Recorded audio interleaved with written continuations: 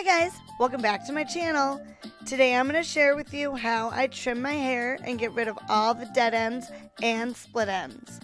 I usually do this every 6 months and it's time to get my hair trimmed. So I thought I would film it for you.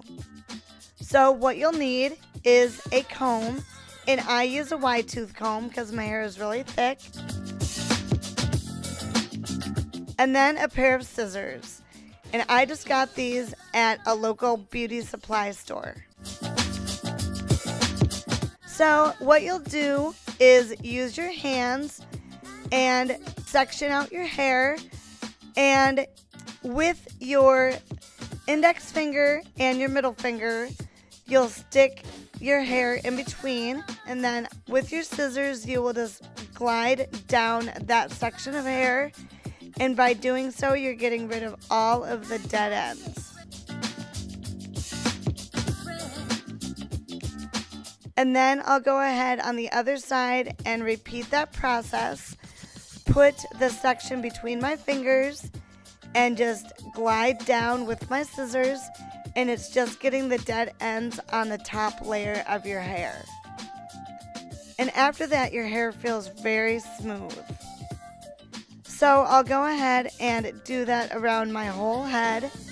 And in the back, because I can't see, I'll bring the section forward and do the underneath and get rid of all of the split ends that way.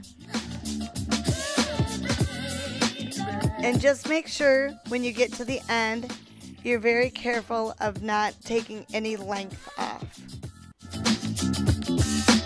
Then I'll go ahead and do the underneath sections the exact same way. It feels so good just to get all of the dead ends off so new growth can grow.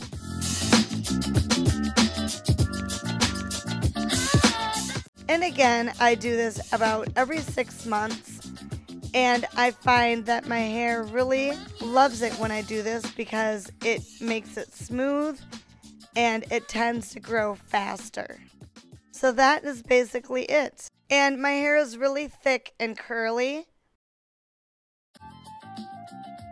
Now I'll show you the back. And I haven't really had a good haircut for about a year, because I am trying to grow it long, but I keep it healthy by trimming it myself at home.